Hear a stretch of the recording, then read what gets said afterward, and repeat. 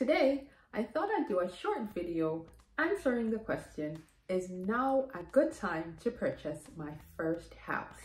Let's get started. So oftentimes when people are thinking of buying their first house, they're a bit nervous, they don't know what to expect, and they have questions. Now, some of the things you need to consider when buying your first house are, number one, you need to look at your income situation, because when you buy a house, you are going to be taking on a long-term commitment. This is not a short-term commitment. This is going to be a long-term commitment. If you'll be using financing to purchase your house, you're going to be in a long-term commitment.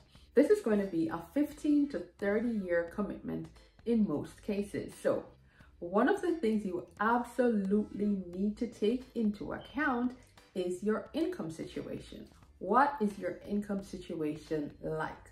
Do you have a stable source of income? Now, that could come from your job, it could come from a business, it could come from investments. Whatever your source of income is, you need to ensure that that income is stable and consistent. So relatively stable and relatively consistent, so that you are comfortable making regular mortgage payments. Another thing you want to be looking at is your taxes. Have you filed your last 2 years of taxes? Because if you are to get a mortgage, you will need to verify that you have in fact been paying your taxes on a regular, consistent basis and your taxes are up to date. You'd have to show at least 2 years worth of tax returns, which in turn means that you would have to show at least 2 years worth of income, stable, consistent, reliable income. Now, another thing that you need to assess when it comes on to deciding whether or not now is a good time to purchase your house is how much cash, how much money have you set aside? Do you have sufficient funds for a down payment as well as your closing costs? Now, your closing costs are other costs associated with the purchase of your home, and it includes things like your title fees, it includes things like your lender's fees, it includes things like your appraisal fee. And those costs are things that you have to have available cash to cover if you're thinking of purchasing a house.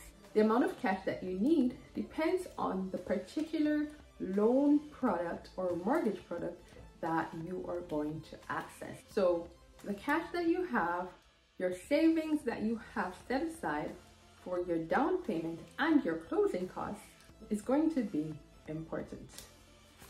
Another thing that you need to consider is the environment. What is happening around you? What is happening in the economy? Now let's talk a little bit about interest rates. Interest rates are currently on the rise. And because of this, there are several persons who have decided that it's not a good time for them to buy. The thing about interest rates is that interest rates are always changing. Interest rates have been much higher than they currently are. Interest rates have been much lower than they currently are. What you should really focus on is your affordability. At the current rate of interest, are you still able to find a house that is affordable for you? Meaning, is the monthly payment that you're going to have to make when you get your mortgage, is that affordable? Is that going to be something that you can afford? And if the answer is yes, you shouldn't allow the fact that interest rates have risen to deter you from buying your house now, if all other factors are in your favor. Because the fact of the matter is that interest rates can go up as well as interest rates can go down. Now, if interest rates go up and you have a fixed rate mortgage, then for you, that is excellent news, because your interest will remain the same, your interest rate.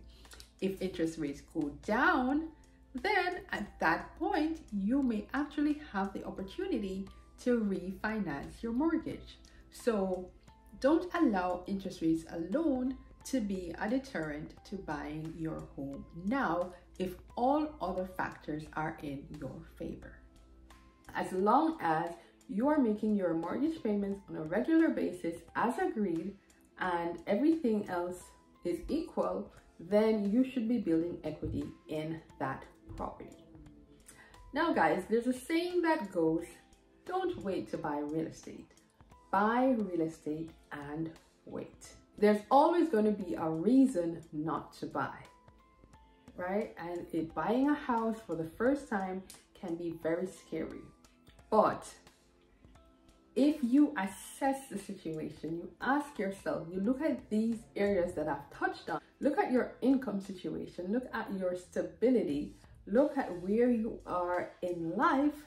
Do you have sufficient savings for a down payment as well as your closing costs? Are you in a position to demonstrate that you have a stable income, that you have been paying your tax returns, and do you have that cash to close?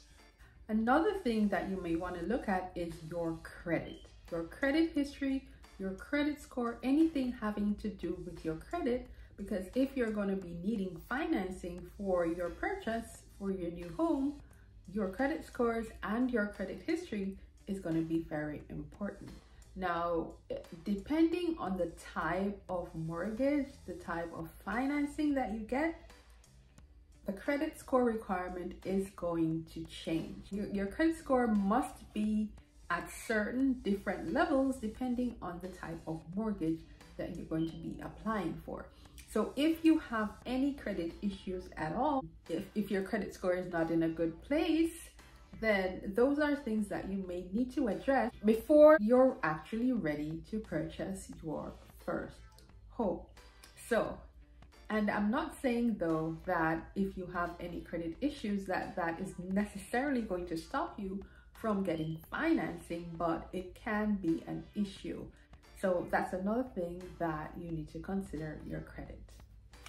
If you have further questions, you want to learn more about how to buy that first house, go ahead, contact me. I'll leave my contact details in the description box below or on the screen here somewhere, and you feel free to reach out.